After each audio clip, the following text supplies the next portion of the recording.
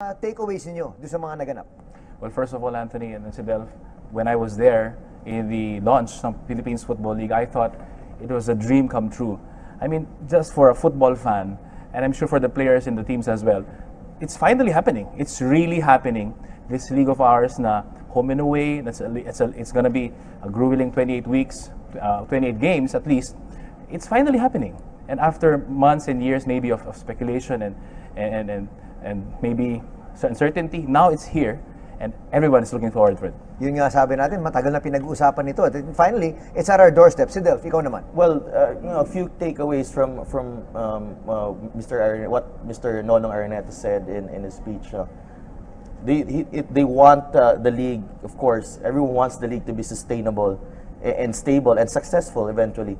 And I think that is the challenge now for the Philippines Football League. It's more of sustaining the league through sponsorships, through building a fan base.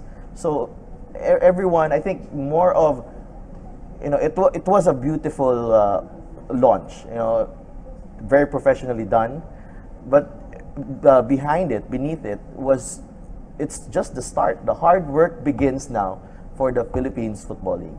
When you talk about the fans per se, gentlemen, do you think that the Philippine fans are now ready for a home and away format? They're ready for what we're going to be presenting to them in a few days? Kwentuhan kita kasama, Anthony. Cedelf and I were able to go to Davao to witness their launch. And alam mo, it's something else to see because place like Davao del Norte, not really many professional or any sports teams for that matter in that area. So now if Davao Aguilas go there and they play their home matches, it's a team now that they can support and rally behind. Alam mo, I was able to talk to also the Ilocos people, and they said they wanted to create heroes where the local people and maybe the young people can get behind. And when you say heroes, you're talking about local heroes kasi at least yun, mga nandoon sa area nila. Yes, and not just maybe born and bred in Ilocos, for example. Maybe even not just they're born and bred in Ilocos, but they're representing Ilocos, the region, representing their area. So now you can get behind them. And for example, as in the launch nga, sabi nga we'd like to make a point against quote-unquote Imperial Manila. So if a team from Manila goes to Ilocos, baluarte natin Ilocos, diba? We protect our turf, and that is another side story. Ikaw, Cedelf. Well, as Ryan mentioned, coming from Bacolod,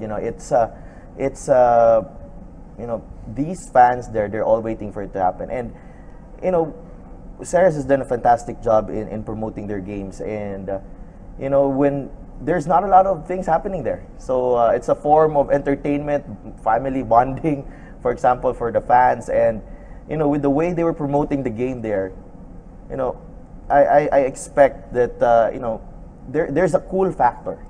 They make you feel cool when you're in the stadium, right? When you're part of it.